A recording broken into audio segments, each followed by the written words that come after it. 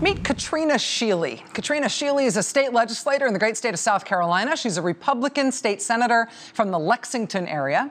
And even though she's only been in the state Senate for a few years, she has earned sort of an odd distinction. This is the list of every member of the South Carolina State Senate. You may notice something going on here.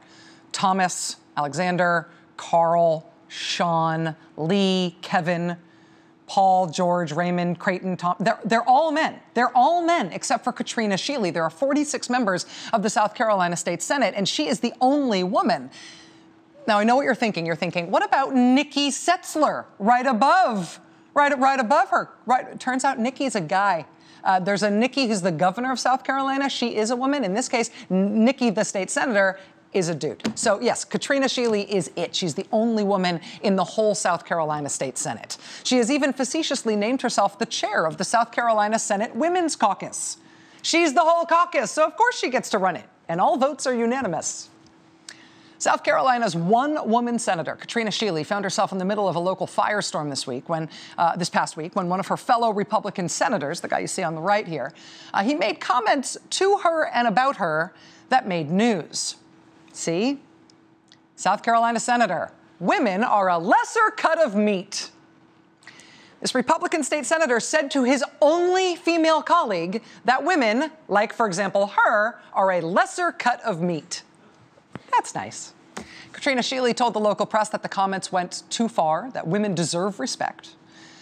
And then she went on the Senate floor in South Carolina, and she made like a superhero. To the women and young ladies in this chamber today, and all of those who may be listening, you will experience roadblocks and challenges. Don't be discouraged, and don't give up. And don't you dare let anyone tell you that you are less than what you are.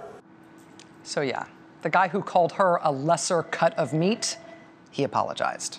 And because he's classy, he said he was also sorry that she chose to be offended and make such a big deal out of all this. And maybe the lesson in all of this is that South Carolina should maybe have more than one female state senator out of 46. Not only because it might cut down on this, lesser cuts of meat jokes, but also because it turns out women make better legislators. Don't take it from me. This is a website called Quorum, which is run by a pair of Harvard students. They basically crunch all sorts of data about Congress, votes, bills, floor speeches. They crunch all that data about legislators' legislative activity, and they come out with reports about what they find. And what they have found this time has to do with the women of the United States Senate. There are currently 20 women in the Senate. That number has varied a little bit over the years, but this data crunching website went back and looked at Senate productivity over the last 7 years. And they found, to their surprise, that the women of the Senate are, in quantitative terms, just better at their jobs. In terms of the sheer number of bills introduced in the Senate, the women on average were more productive. They introduced more bills on average than the men did. Of those bills introduced, women senators had a greater percentage of their bills passed out of committee. Of those bills passed out of committee, they also had a greater percentage of those bills enacted into law. So just in terms of turning bills into law, women over the last 7 years have done it better than men in Washington. Women, according to the data, are also better at cutting bipartisan deals. The average female senator co-sponsored 171 bills with a member of the opposite party, which is a much higher number than the average number for men. And, oh, by the way, women are also better at convincing their fellow senators to co-sponsor their bills as well. And, you often hear this from women in the Senate. You often hear women in the Senate say, if there were only more of us around, something might actually get done around here.